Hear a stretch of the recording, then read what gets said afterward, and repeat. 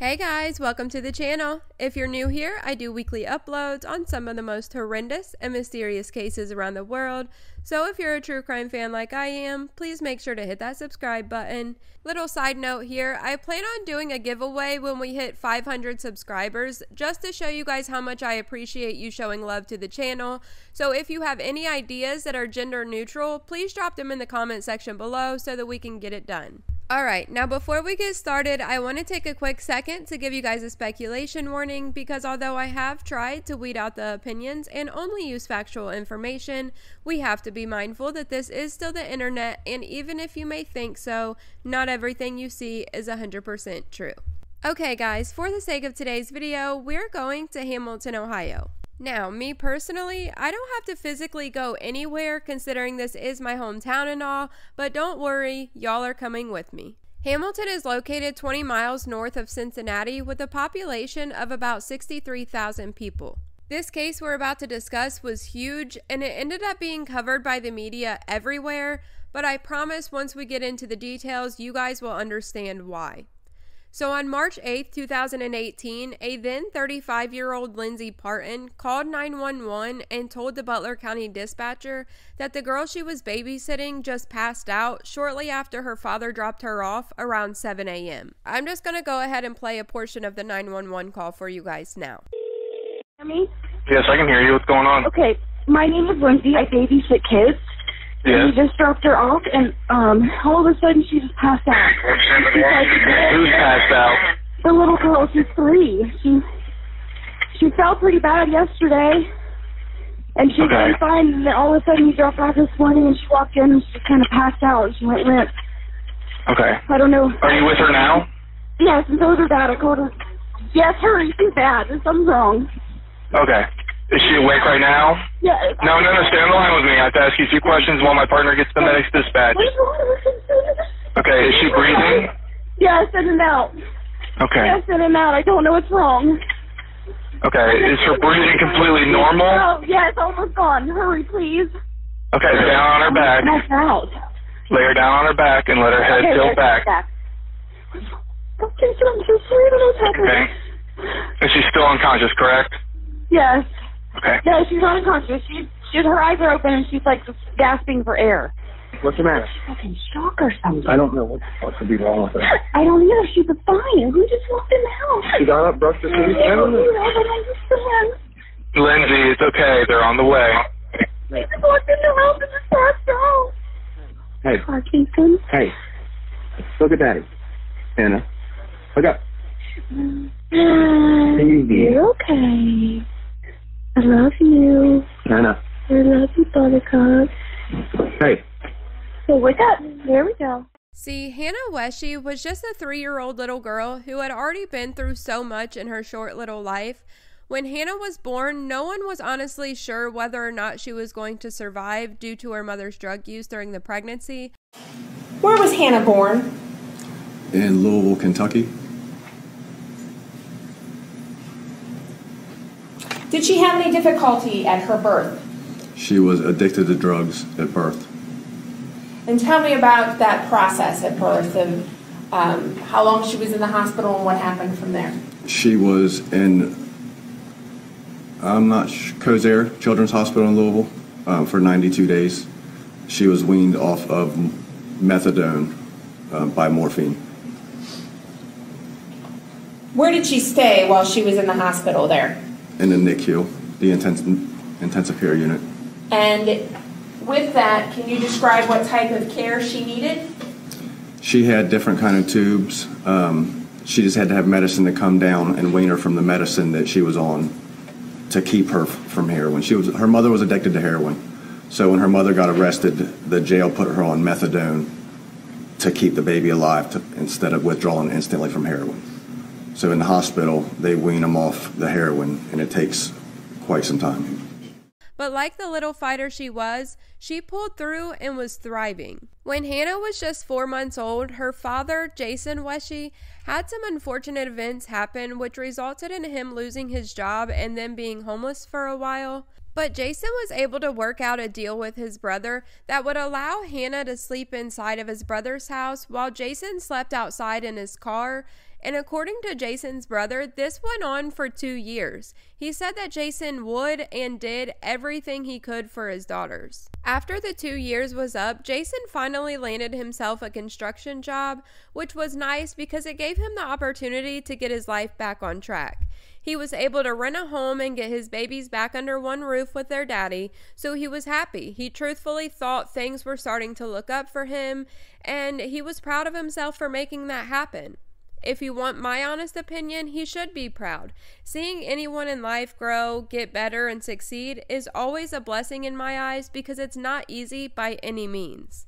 Now don't get me wrong, in order to get back on track and provide like he needed to, he was working 12-hour shifts, which meant that he had to drop Hannah off at Lindsay's house so that Lindsay could babysit while he was at work. Lindsay lived next door to Jason, so he would bring Hannah over to her house as early as 6 a.m. sometimes, but he didn't think too much into it because Lindsay had 2 kids of her own and she also babysat an additional child. While Hannah was in her care, Lindsay acted as a positive figure in her life. She would feed her dinner, take her to dance class, and even wash her clothes sometimes. On March 8, 2018, just minutes after Jason dropped Hannah off to go to work, Lindsay called him and told him something was wrong with her and that he needed to come back immediately. Of course, like any dad would do, Jason raced back over to her house, and when he got there, Hannah was struggling to breathe and was unresponsive. Every parent's worst nightmare. Once he got there, Lindsay asked if she should call 911, and frantically, Jason said yes. EMS arrived on scene and rushed Hannah to the Fort Hamilton Hospital, and given the injuries and seriousness of the injuries, doctors and investigators immediately suspected that Hannah's injuries were not by accident. Evan Reedy was the first EMT to arrive on the scene, and he testified that when he did arrive, Hannah was laid on a couch, her breathing was very shallow and irregular, and her eyes were moving around, but not with purpose. You didn't have concerns about her breathing? I had concerns that it was a little bit shallow and rapid and like, again, that sniffing. But as far as her oxygen saturation, that's not concerning to me. The inadequate breathing, like I said, the rate at which she was breathing was just odd, not normal. Gotcha. And you have the training, education, and experience to ventilate? Not with a ventilator. We can use a bag valve mask, which is the bag, yeah. And that's to support breathing? Correct. All right. You didn't do that? No, she didn't need it. Okay. And then the notation on the far right, GCS, that stands for? Glasgow Coma Scale. Right. And that's a measurement of? Alert, responsiveness, right. Awareness. The higher the number, the better the score. Correct. 15 is the highest you can get, 3 is the lowest. Okay.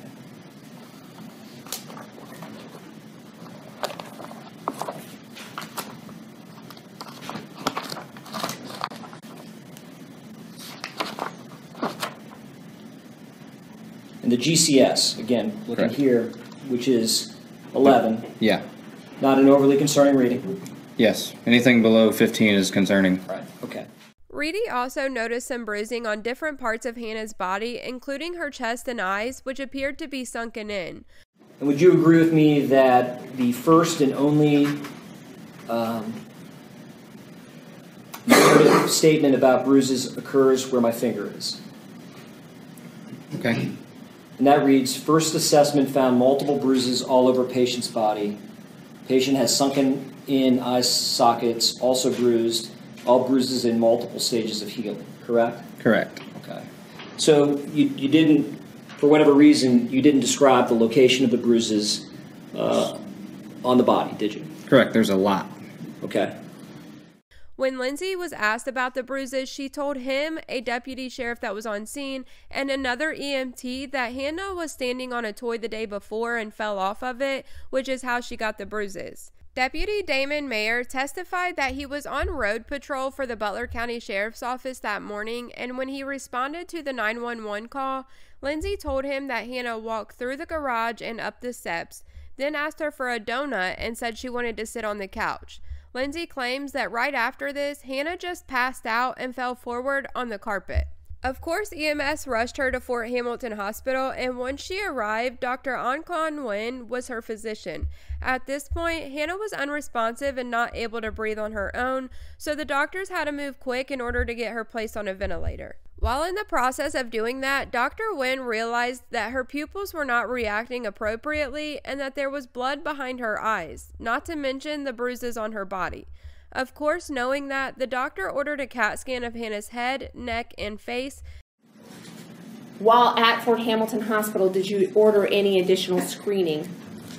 Yes. What did you order? A CT of her head, her neck, and her face. And did you remain with Hannah as those were completed? Yes. And were those completed then that morning on March 8th? Yes. Then ordered that she be transported via air care to the Cincinnati Children's Hospital for further treatment. Did you contact any outside hospital for assistance in treatment with Hannah? Yes. And who did you contact? Cincinnati Children's Emergency Department. And based on that contact, what was your plan of care? We were to intubate her and set up for a air care transport to their emergency department. And then did you do that? Yes. Once Hannah arrived at Children's, Dr. Carey reviewed her CAT scans taken at Fort Hamilton, and that is when they learned that Hannah had a subdural hemorrhage. What that's showing is the line going down the middle is showing where the ventricles or the fluid spaces that we all have in the brain should normally be located. And you can see that these are the fluid spaces that are the dark spaces off to the side. Well, let's just go back to starting with the basics. So this is the bone. The white area out here is the child's bone. The inside here is the child's brain. And then we'll get to the bleed here in a minute, which is this portion over here. So what we're trying to look for is we look for sort of symmetry between the two sides. When we look at imaging, this is the right side of the body and the left side of the body. We always sort of look at our imaging like we're looking at the patient. And so it sometimes gets a little confusing as to which side we're on. So the child's brain is being pushed over to the left side, and there's this area outside of the brain that's in the subdural space, and that's moderately sized collection that's got high attenuation or bright white. High attenuation is something that we see with hemorrhage that's recently occurred. It's got some areas of dark in it. So to me, this is a subdural hemorrhage. For those of you that don't know the medical terminology, a subdural hemorrhage is when there is significant bleeding inside the skull, causing pressure to build rapidly against the brain, and it happens mainly when a severe head injury occurs. Based on the findings in the CAT scan, Dr. Carey determined that Hannah required immediate medical intervention, so she shared her findings with a neurosurgeon who then removed a part of Hannah's skull in order to drain the hemorrhage. The surgery would be successful in that aspect, however, because her brain had swollen from the injury, it began to swell out of the area where the surgeon removed the portion of her skull. Dr. Young is an ophthalmologist at Cincinnati Children's, and he is the one that examined Hannah's eyes and found that she had hemorrhages in both eyes, and not even just that. The hemorrhages were present in all three layers of the eye. With this in mind, he knew that Hannah's eye condition wasn't from just a fall. It was consistent with non-accidental head trauma and severe brain injury. Following Hannah's emergency surgery, she was transferred to ICU, and Dr. Chima was the one responsible for her care at this point. Dr. Chima testified that Hannah never regained consciousness, and her condition only deteriorated from here. After 3 days, the doctors knew that Hannah was progressing toward brain death, and unfortunately, on March 18, 2018, just 10 days after the initial incident, doctors pronounced Hannah deceased due to her becoming brain dead. All of the doctors working on and with Hannah agreed that the cause of death was a traumatic brain injury due to a blunt, tremendous force that went through her brain. Considering she was in Lindsay's care when the incident took place, the first thing investigators did was bring Lindsay in for questioning at the Butler County Sheriff's Office. So on March 8th, which is the day Hannah went to the hospital, they questioned Lindsay, and of course, she denied any knowledge of what happened. She claimed that Hannah seemed fine until she just collapsed out of nowhere walking into her home. I didn't do that. I don't know. Okay. I really didn't do that. I don't know. How does this happen? Detectives knew that wasn't possible, so it was obvious she was either lying to them or leaving stuff out one. As the interview began, a detective told Lindsay that Hannah died, which was not true at the time, but they wanted to see how she reacted. But nevertheless, she continued to deny knowing anything about what caused Hannah to become unresponsive. She said that Jason carried her into the garage that morning, and when he did, Lindsay said she remembered looking at Hannah's face and telling Jason, "Her face looks good and her bruise looks better." She added in that Hannah was acting completely normal and even asked her dad for a hug and kiss bye. Later in the interview, detectives left Lindsay alone in a room, and when they walked out, you could hear and see Lindsay on the camera saying, "I'm going to prison for the rest of my life." I'm actually going to go ahead and play some of the interview for you guys now. Overall, injured this kid to the point where she's unconscious, or a dramatic fall, or something, or some sort of accident. No, I mean, I believe you, but an accidental drop. Yeah, no, something absolutely happened while when she walked in the door to the time she fell. That's the time frame that there's no doubt. It's not a question of, well, maybe it happened. There's no doubt. It absolutely happened during this time. And the only person that was there was a couple of kids and you. Yeah. That's what we're running into. So, something. I did not do anything to her. But we're not saying you did. No, I know. But no, honestly, she did. But we're just saying you know. Okay? I mean, you would have seen her, you saw her collapse. It was immediate that she collapsed. You said you never lost eye contact with her. When the time she walked in, you followed her in and she collapsed. The detectives ended up letting her go for the day and brought her back in on March 9th, which was the following day, so that they could question her some more, but this time, she told a different story. About 50 minutes into the interview, Lindsay admitted for the first time that something had happened to Hannah that morning after she was dropped off. She said Hannah slipped in the entryway door going from the garage to the house, causing her to hit her head on a concrete step. What accident caused this? She fell on the door and hit the concrete step. When? Thursday morning. Walking into the house? Yes. Tell us about it. Take us through it. Details. So when I opened up the door, she was coming through and she slipped on that concrete step and the metal part. She hit the metal part on her eye. Which door? The one. Door? Yeah, going into the house, the carpet. And so I got her back up and she stood up and looked up at me and did say, "I want a donut and couch," and then collapsed. We appreciate you being honest there. I mean, you know, it's an accident. I thought it was my fault, and I thought she was having a seizure, and I didn't want Jason to be mad at me, that she slipped and fell, and I wasn't holding her, and I was trying to grab her blanket from her.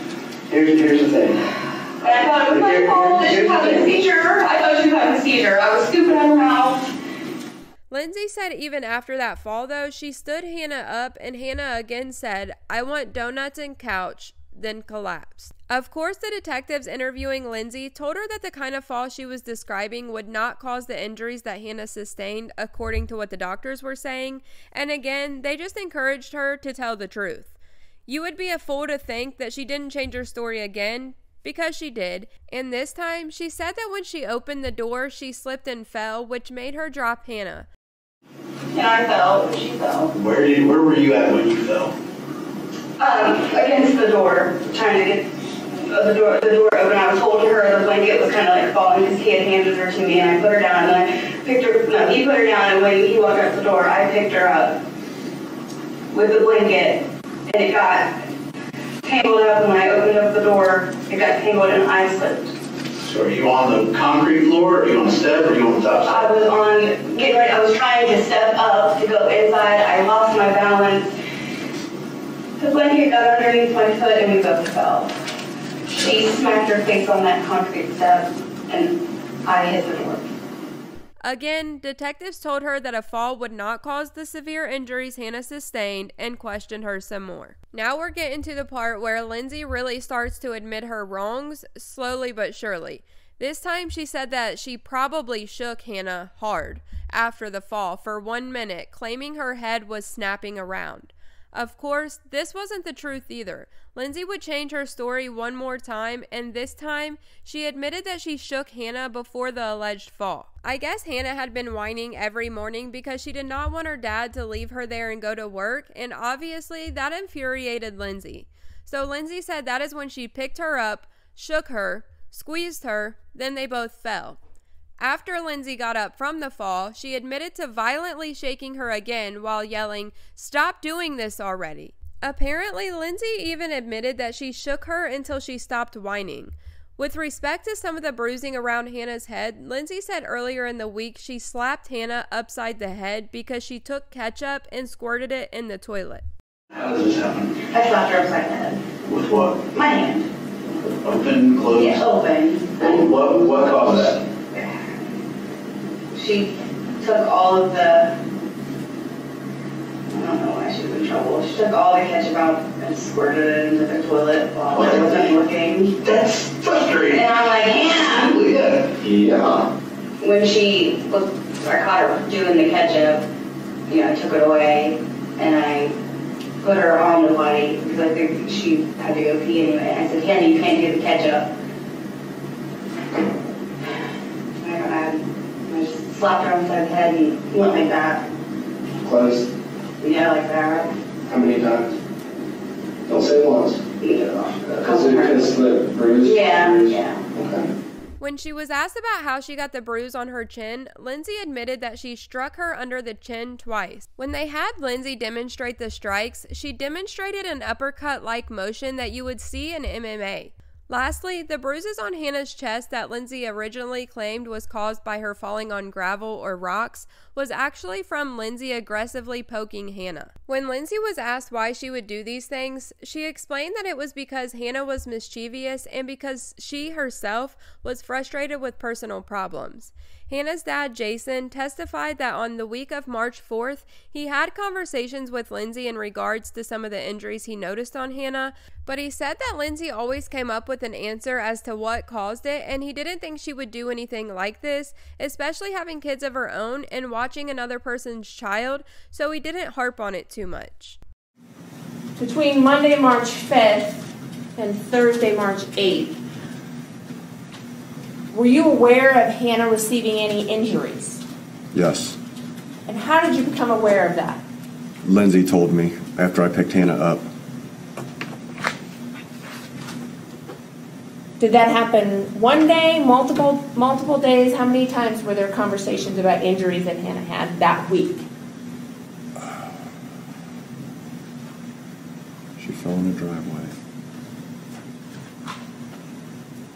I want to say 3. Well, tell me, to your recollection, what injuries do you recall Hannah having in those days leading up to March 8th, and what Lindsay told you about those? She had little bruises all over her chest and a pretty bad scrape on the chin. When I picked her up, Lindsay said that her and her daughter, Vivian, were playing in the driveway and Hannah had tripped over the heel of her boot and fell on the rocks.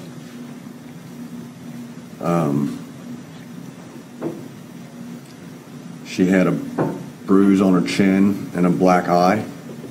One day, Lindsay said that she had stepped up on top of a toy on wheels and the toy kicked out from underneath of her and she fell on the handlebar.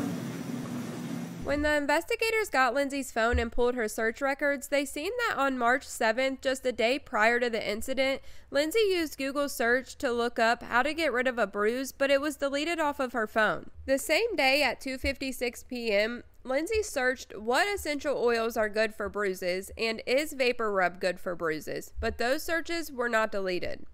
On March 8th at 9:13 p.m., Lindsay again searched how to get rid of a bruise, and this search, that search was deleted. With this information, a Butler County grand jury indicted Lindsay on 4 counts of endangering children, 1 count of involuntary manslaughter, and 1 count of murder. In April of 2019, the proceedings started and Lindsay took the stand in her defense case where she went back on her previous statements in the interview and again denied causing any harm to Hannah between March 6th and March 8th. She said she admitted to things in the second interview in order to protect everybody because the detectives were asking whether Lindsay's husband or Hannah's dad, Jason, could have harmed her, and she didn't want anyone else to get in trouble. The trial lasted 8 days, and the jury deliberated for 12 hours before finding Lindsay Partin guilty on charges of murder, involuntary manslaughter, and 4 counts of child endangerment. She was then sentenced to life in prison with the possibility of parole after 18 years. In November of 2020, Lindsay's attorney Neil Shuett appealed the court's decision to the Ohio Supreme Court, stating this case raises substantial question and is one of public or great general interest. But in March, the Supreme Court declined to hear the case due to the jury hearing Lindsay's confession to slapping, hitting, poking, and shaking the baby, not to mention many doctors gave testimony about how long the child could have been acting normally after a fatal head injury, and they concluded that it would have only been seconds or minutes. With that being said, we have reached the end of this video, guys. Thank you so much for watching all the way until the end.